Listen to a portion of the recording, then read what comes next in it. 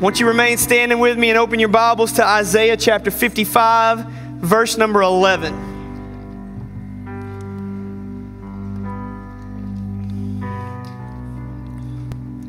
It's good to see you today. A full house, amen. I hope that you have had a good week. I had a good week. I drove courteous everywhere that I went.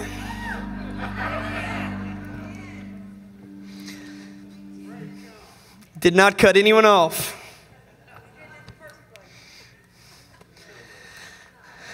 This morning I want to speak to you on the subject, becoming a voice again. Becoming a voice again. Isaiah chapter 55, verse 11. So shall my word be that goes forth from my mouth. It shall not return to me void. We're not talking about our words, we're talking about his words. But it shall accomplish what I please. I mean, you know, when God talks, it accomplishes what he pleases. And it shall prosper, come to fruit in the thing for which I sent it. Let's pray. God, I come today, and God, I want only to share your word. God, would you use me? God, would you use me? Would you speak to your people today? God, would you challenge our hearts? God, would you impact our lives today? God, would you speak? God, let your voice be heard. God, I surrender to you and I ask you for the outpouring of the Holy Ghost in this moment, in this hour today, in Jesus' name. Amen. You may be seated. This morning, I want to talk to you about becoming a voice again, and my heart is yearning for the church to find her voice. The church is still the best hope that we have. Amen. And we hear all around us how it's sad, the sad state of the voice of the church. And this morning, I just simply want to ask the question, how can the church become a strong voice again? I believe that the church of Cleveland is clearing her throat, if you will. You know how before you get up to speak and you might be a little nervous, you kind of, and you prepare yourself. Right, Juno? Show us how you do it one time. Juno is the throat clearing champion. If you've ever been around him, if you've ever sat in his Sunday school class, and if you've never been through his class and you missed first base, you need to go get plugged into the new Christians class and get a foundation to grow on.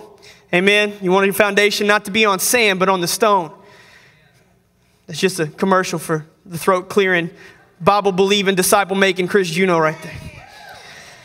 I believe that the church of Cleveland is beginning to clear her throat because the church is about to say something. Has a voice to say into this.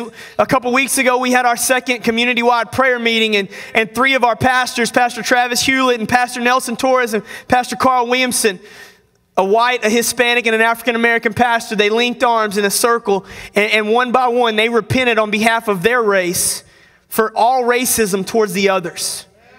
And I want you to know that was powerful. It was powerful. At that moment, there was a voice for the church of Cleveland. At that moment, there was a sound, a cry that came out of that place into this community, in a community that has been in bondage with racism for years. But how incredible is it that the church is leading the way in that regard? That the church says, you know what, we understand that there's an issue. We understand that there are issues. They might not be as bad as they're portrayed by the media. They might be as bad as in our own homes, but when we look at our city, we see there's an issue.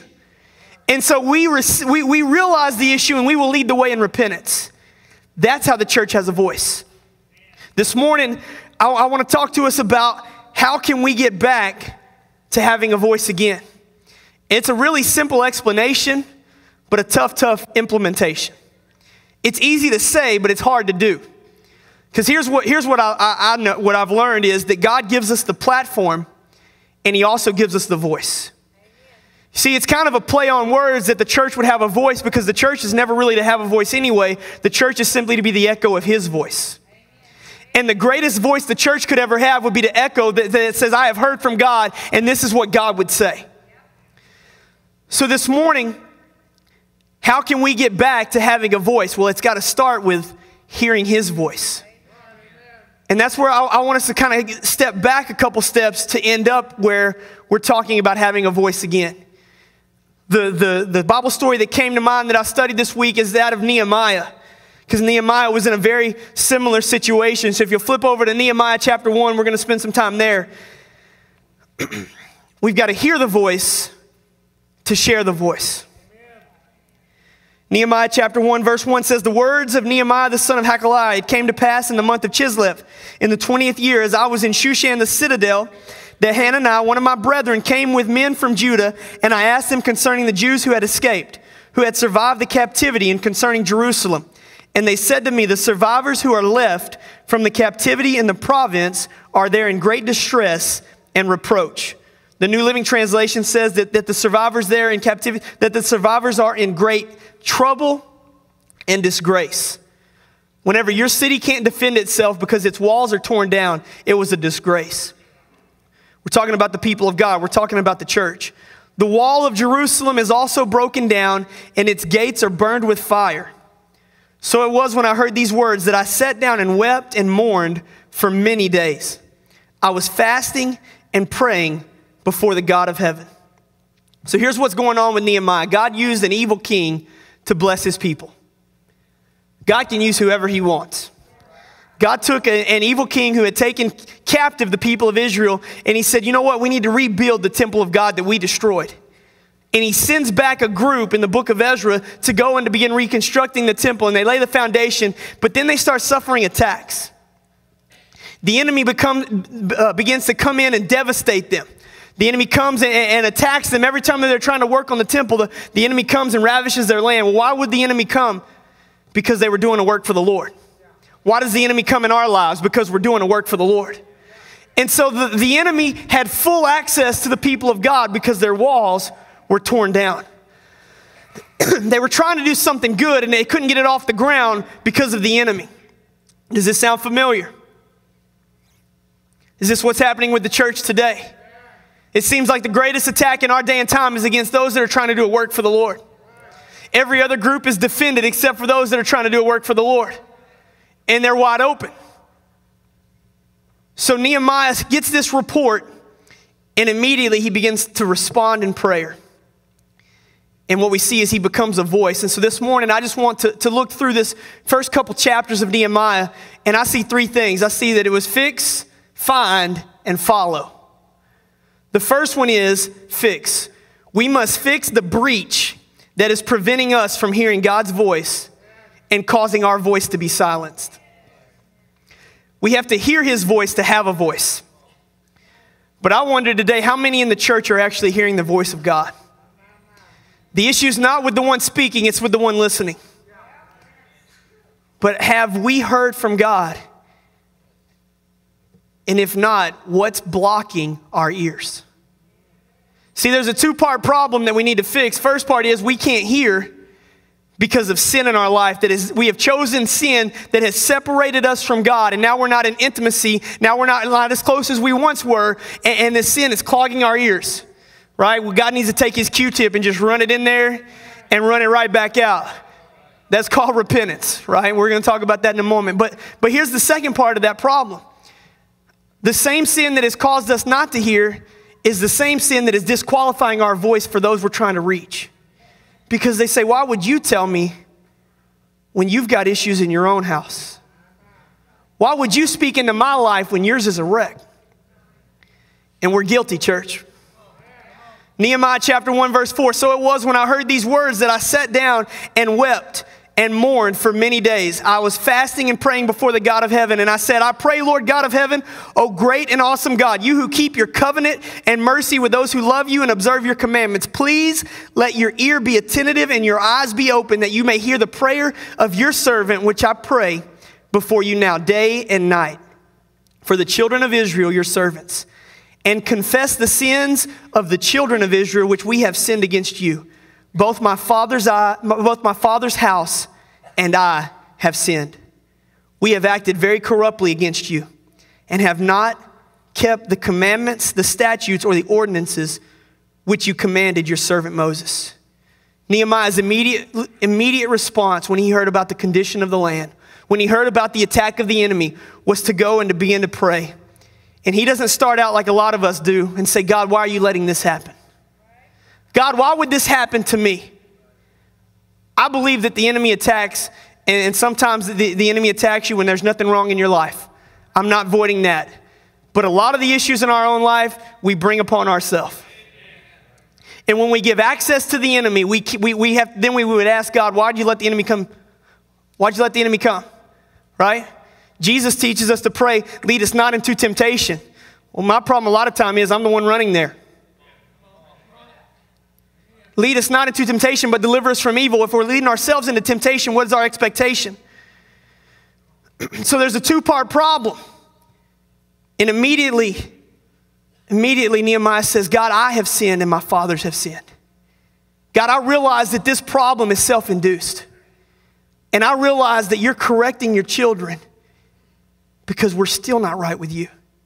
God, it was our disobedience that led us into captivity. And now we get a bright hope of a future that we're going to go and rebuild the temple. And it's our same disobedience that is plaguing us still. He said, enough is enough. Church, have we gotten moved to the point where we say enough is enough? Me and my fathers, we have sinned. Before we can be a voice that calls a nation back to God, we need to be a voice that calls ourselves back to God. The church needs fixing. And I'm the church. And I need fixing. And you're the church. And we need fixing. The church must lead the way in repentance, because it's going to be repentance that removes the blockage that keeps us from hearing God. It's going to be repentance that brings back the voice that was silenced by hypocrisy in the church. I want to share just a little bit of an article by Pastor Michael Brown. It says, without a doubt, we have hurt our witness to the world with our hypocrisy, thereby undercutting our moral and spiritual authority. Why should people listen to us if we preach one thing and do another? How can we expose sin in the society when we're practicing sin in the church? On what basis can we speak out against gay marriage when we've allowed our own marriages to go to pot? We can't blame the world for not taking us seriously when so much of our own house is not in order. And we can only point a finger at ourselves and say, although we thank God for the multitude of godly men and women serving the Lord faithfully and even sacrificially across America, we have been plagued by hypocrisy and scandals. And we need to lead the way in repentance and asking for forgiveness from both God and from people. Repentance blames no one else and makes no excuses. Instead, it takes full responsibility and makes an about face, receiving mercy and restoration from the Father. Interestingly, the world's outrage against our hypocrisy suggests that the world actually expects us to be different as followers of Jesus. Meaning people expect us to be living godly lives. They expect us to be caring for the poor and needy. They expect us to have a different set of values. And so while worldly people may hate us for those very values, they still expect us to live by them. What people fail to realize, though, is that the righteous response to hypocrisy is not to sanction sin of the world or to lower the standards of the church. The right response is to change our ways, to put an end to our hypocrisy, to reestablish our high standards, and then call society as a whole to repent. In other words, can I read a little bit more? I need a drink. In other words, the right response to hypocrisy is not to say because we have had a plague of pornography in the church, we'll drop out of the cultural wars. Or because we have had so many scandalous divorces, we'll drop our opposition to same-sex marriage. Why in the world would we do that? Why would we sanction our neighbor's sin because we're too guilty of sin? The right response is to repent of our own sin and then call our neighbor to repent of his or her sin. The right response is to say, from here on, I turn from my sinful ways and I urge you to turn from yours. Somehow people think because we've been hypocritical at times, then the solution is to drop all opposition to sinful behaviors. But that makes no sense at all. To say, that's that teaching that we've told you about that says, I'll never be perfect, so what's the point of trying? If I'm engaging in the destructive behavior of alcoholism, but I'm encouraging you to break your drug addiction, the right response to my hypocrisy is not to say, I'm okay, you're okay. To the contrary, the right response is for me to get help from my alcoholism and to continue to encourage you to get help for your drug addiction. Could you imagine a doctor saying to the patient, we're ashamed to say this, but while we've been treating you for cancer, we've completely overlooked that you have a serious heart condition. So to make things right, we'll stop treating the cancer. No, you continue until there's victory. Of course not. In the same way, we don't stop exposing the sin of the world, or worse, condone the sin of the world, or even worse, celebrate the sin of the world because we've had sin in the church. Instead, we get our own house in order so we can help the world get their house in order. The best way we can help straighten out lives is by pointing them to Jesus and setting a godly example ourselves. But where we have been hypocritical, let us acknowledge it. Let us renounce it, and let us redouble our efforts to stand for what is right in God's sight, in both the church and in the society. One of the greatest revivals in history started by a man named Evan Roberts. And he went to a prayer meeting, and his prayer was, Lord, bend us, bend us, bend us. It was repentance. It was brokenness. And then as he continued to pray, he started saying, Lord, bend me. Lord, bend me. Dr. Michael Brown's spot on. The problem is to get our house in order and then help get others. To lead the way in repentance that says, follow me as I follow Christ. I haven't been perfect and I haven't been where I should be, but I've repented and I'm going after Jesus, and won't you come with me? We must fix the issues that are separating us from God if we're going to be a voice for God. Evan Roberts prayed that prayer, God bend me, God bend me, God change me, bend me. Over 100,000 people responded because they heard a voice. The voice of God came into that man, and he led over 100,000 people to Jesus. I say, God bend me. And God, let my voice, let this voice, let our voice reach those around us. Let them hear something real, something full of integrity, something full of brokenness and repentance. Before we can ever speak, we've got to fix it. Before we can ever speak, we've got to hear his voice. Are we hearing his voice, church? Are we walking in purity, in intimacy, in closeness with God? I'm asking me just like I'm asking you. Can we truly say that we're walking that close? If not, we've got to fix it. The people of God should not be at a loss for the word of God. The problem's not with the voice that's speaking, it's with the ears that are listening. So first we fix, and then second, find. Once we have fixed the issues in our own lives, we need to then seek God with all of our hearts and know his will and find his plan. I've just had these thoughts in my spirit just recently as I'm looking at the condition of our land, as I'm looking at the way that the Supreme Court's ruling against God, and the president's going against God, and the Congress and the laws, and even the church is going against God, and I see the destruction of the enemy all around. I just keep asking myself, God, what are we going to do? What should we do? And then the realization hit me, God's probably got a plan.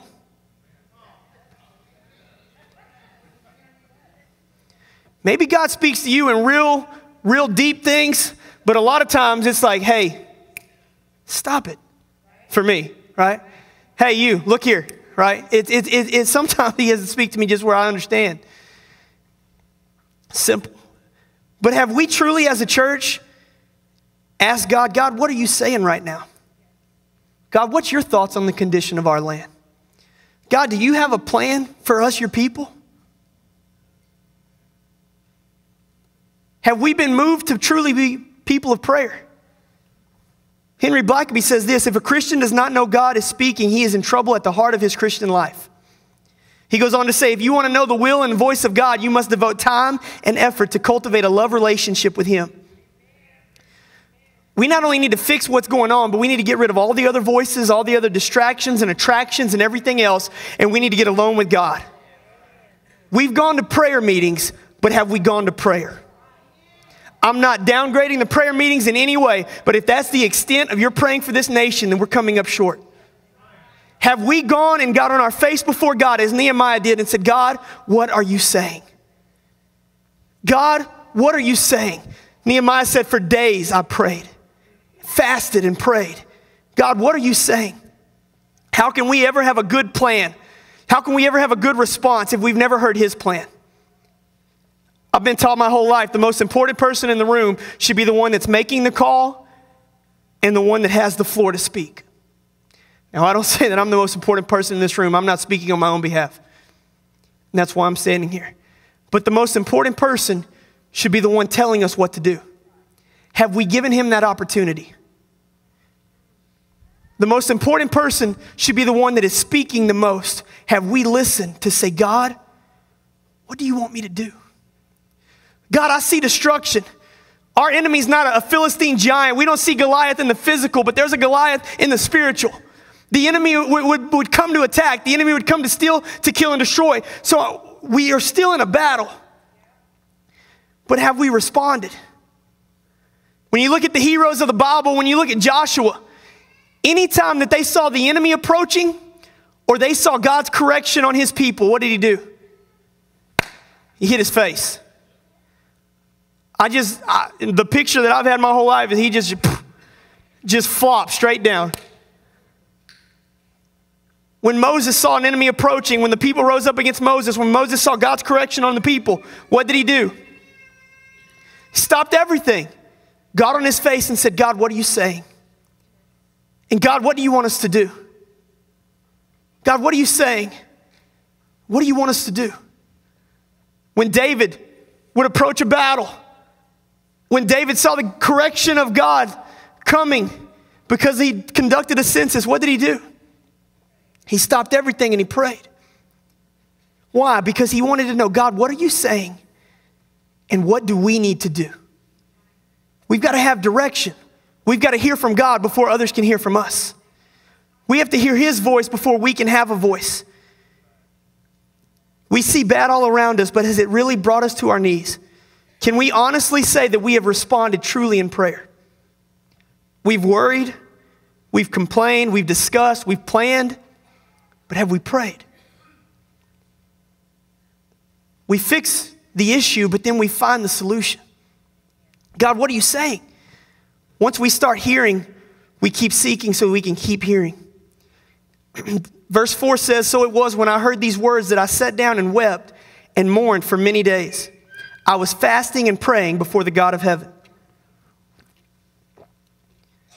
Nehemiah prayed, but how long? How long did he pray? It says many days. In verse 11, it says, O Lord, I pray, please let your ear be attentive to the prayer of your servant and to the prayer of your servants who desire to fear your name. And let your servant prosper this day, I pray, and grant him mercy in the sight of this man, for I was the king's cupbearer. So in verse 4, he hits his knees and he begins to pray. In verse 11, he's making a plan to approach the king. You know what that tells me? He's heard from God. He realizes this is what needs to happen. But then we jump all the way over to chapter 2, and he gets his moment. Chapter 2, verse 1, and it came to pass in the month of Nisan. You want a godly car? I'm not endorsing Nissan. I can't do it. In the 20th year of King Artaxerxes, when wine was before him, that I took the wine and gave it to the king. Now I had never been sad in his presence before. Therefore the king said to me, why is your face sad, since you are not sick? This is nothing but sorrow of heart. So I became dreadfully afraid and said to the king, may the king live forever. Why should my face not be sad when the city, the place of my father's tombs, lies waste, and its gates are burned with fire? If you study these verses out, commentary explains that it had been 4 months since Nehemiah had heard the report of the destruction of the people. He began to pray, and 4 months later, he goes before the king. 4 months. Church, don't fizzle out. Don't stop praying. Don't stop praying. We need to pray like never before. This is our moment. This is our opportunity to have a voice, to rise up. He initially asked God. He initially goes to God in prayer, and then he asks God for favor with the king, and then he gets his moment. See, Nehemiah had a position to open the door. Remember what we started with. God gives us the platform, and then he also gives us the voice. Nehemiah was given a platform. Isn't it amazing that God's always got the right person in the right place at the right time? I thank God right now that we have a godly mayor, and that he has turned his ear towards our pastors, and that he has listened to the voice of the Church of Cleveland already. Why? Because God has always put his right man in the right place at the right time. But Nehemiah knows that he's going to have an opportunity. He knows that he's going to be able to approach the king, that he's going to have the king's ear, and he begins to pray. Why? Because he doesn't just want the opportunity, but he wants that opportunity to make an impact. He wants to have a voice. So for 4 months, he seeks God and says, God, what should I say to the king? We have to hear his voice, church, so that we can have a voice. And then finally, the third thing was follow. We fix the breach. We fix what's breaking down our communication and ruining our witness. We find the voice and the plan of the Lord, and then we follow. God doesn't speak to us for our enjoyment, but for our employment. Not just so that we can say, oh, I heard from God, but so we can say, this is what God said, and we've got to do this. We've got to do this. Pastor James heard from God on a Wednesday night that the church needs to rise up and pray. And he didn't hold that in and say, you know what, God spoke to me tonight. God spoke to me, right? That's not what he did. He said, now we've got to go to work. Now it's time for us to pray. Now we come together. And God's continued to speak because he's continued to seek. And that's where the repentance came. That's where the repentance against racism came. That's where the multiple churches and multiple church services and types of church have come. God's continuing to speak, not for our enjoyment, but for our employment. God speaks to us for a purpose, and we have the responsibility of implementing what he's given us. His voice brings action. Isn't it interesting that we can scream and shout all that we want to, but if it's our words, then it's going to come up empty. But the moment that God speaks, he empowers us, and when we bring a message from the Lord, when we bring a word that is truly God mandate, it drives action. It moves mountains. It moves people. It changes the surrounding. Nehemiah chapter 2, verse 4, then the king said to me, what do you request? So Nehemiah has prayed. He's gotten his opportunity. He's now before the king. And this is what he says. So I prayed to the God of heaven, and I said to the king, if it pleases the king, and if your servant has found favor in your sight, I ask that you send me to Judah, to the city of my father's tombs, that I may rebuild it. Then the king said to me, the queen also sitting beside him, how long will your journey be, and when will you return? So it pleased the king to send me, and I set him a time.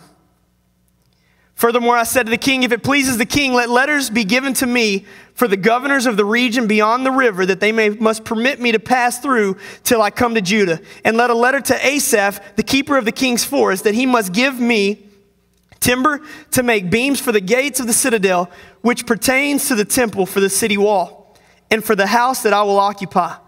And the king granted them to me according to the good hand of my God upon me. You catch that? He had a moment. He got to go before the king, and the king said, okay, what is it?